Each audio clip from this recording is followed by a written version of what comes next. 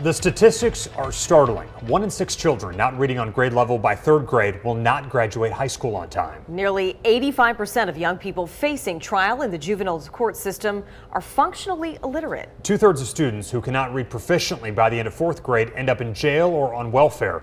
And there are 92,000 illiterate adults here in central Alabama. And it's heartbreaking, but true. WVTM 13's Eunice Elliott shares one woman's passion to stop this school-to-prison pipeline. She shows us how in this Community Champion. When Devon Frazier saw statistics for the children she teaches, she decided to do something about it.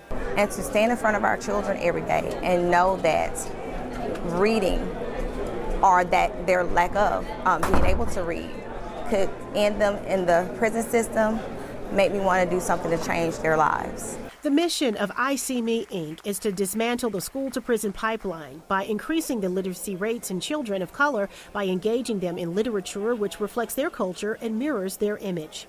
One of ICME's initiatives is Real Men Read, where students not only have the opportunity to engage with a book, but with men who have volunteered to read with them.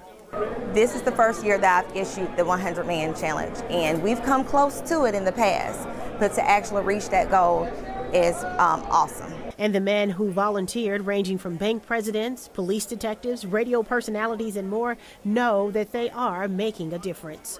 I've seen firsthand as a teacher, as a mentor, as a coach, I've seen what happens to young men when they can't read.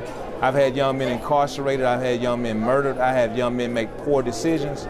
And so when I come to things like this, it warms my heart to see the situation in which we're providing better hope for young men. You can find hope in a book, especially when it's being held by someone you can look up to.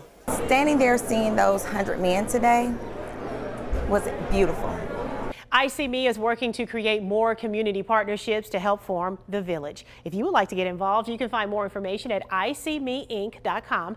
And if you know of a champion in your community, please send us their information to WVTM13.com.